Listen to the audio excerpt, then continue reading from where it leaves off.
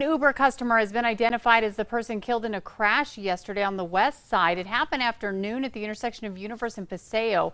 Police say the Uber driver in a white SUV was turning south on Universe. They collided with a Jeep going east. Police say the passenger in the Uber died on scene. The driver taken to UNMH where they're being treated for their injuries. Police say speed may be a factor. They're not saying on which driver's part, and it's not yet known if anyone will face charges.